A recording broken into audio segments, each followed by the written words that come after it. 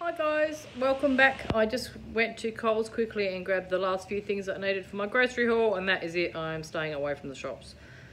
So I'll show you what I got. So we got some Special K, just got 2 of the original, and we got 2 Sultana brand. I've got some of these Vital Wheat crackers. They're really good with tuna and stuff. They had the low carb protein bars. They were like half price, $2.25, I want to say. It's got a cookies and cream, a chopped mint, a chopped coconut, and my older boy, I said to him he could pick one.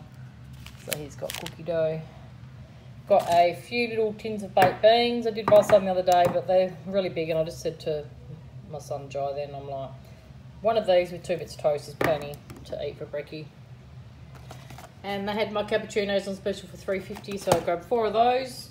So we also picked up some more canned fish. I got 4 of these tuna and spring water. They were only $1 each. I don't know this brand, never heard of that before. But it's responsibly sourced seafood, so that's good. And we got John West. We don't need to check if that's sourced good because we already know that they are. With this, I got a chili one for my older boy to try, and I bought the cherry tomato and chili infused oil one as well for him. And I just got a couple of just the salmon and spring water, so I don't know what they're going to be like.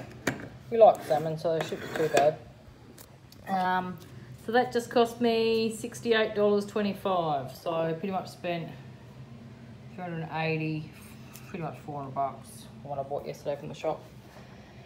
So and I also called into Dan Murphy's and got some drinks. It's Friday, so yeah, having one now because it's bloody hot. So cheers, have a good weekend everybody, and I'll see you in my next vlog. Bye.